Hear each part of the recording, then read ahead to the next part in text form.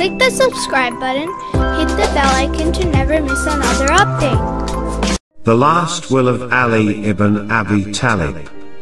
Amir al-Mu'mineen, Imam Ali ibn Abi Talib's last will to his sons Imam Hassan and Imam Hussein after the attempt on his life from Ibn Muljim. My advice to you is to be conscious of Allah and steadfast in your religion. Do not yearn for the world, and do not be seduced by it. Do not resent anything you have missed in it.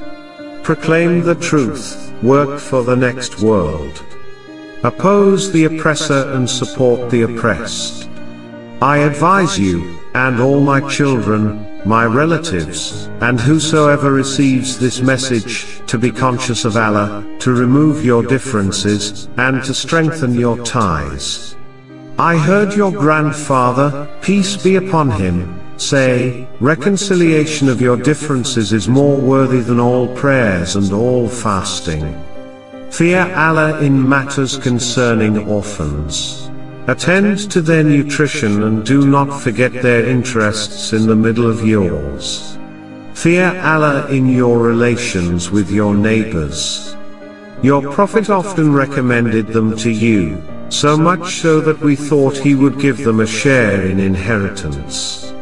Remain attached to the Quran. Nobody should surpass you in being intent on it, or more sincere in implementing it. Fear Allah in relation to your prayers. It is the pillar of your religion. Fear Allah in relation to His house, do not abandon it as long as you live. It you should do that you would abandon your dignity. Persist in jihad in the cause of Allah, with your money, your souls, and your tongue. Maintain communication and an exchange of opinion among yourselves. Beware of disunity and enmity. Do not resist from promoting good deeds and cautioning against bad ones. Should you do that, the worst among you would be your leaders, and you will call upon Allah without response. O children of Abdul Muttalib! Do not shed the blood of Muslims under the banner. The Imam has been assassinated. Only the assassin should be condemned to death. If I die of this stab of his, kill him with one similar stroke. Do not mutilate him. I have heard the Prophet, peace be upon him, say, mutilate not even a rabid dog. In the 40th year of Hijri, in the small hours of the morning of 19th Ramadan, Imam Ali was struck with a poisoned sword by the Khariji ibn Muljim, while offering his prayers in the Masjid of Kufa.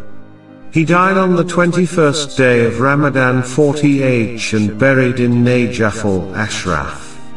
He was born in the house of Allah, the Kaaba, and martyred in the house of Allah, Masjid-e-Kufa. The Lion of Allah, the most brave and gentle Muslim after the Prophet himself, began his glorious life with devotion to Allah and His Messenger, and ended it in the service of Islam.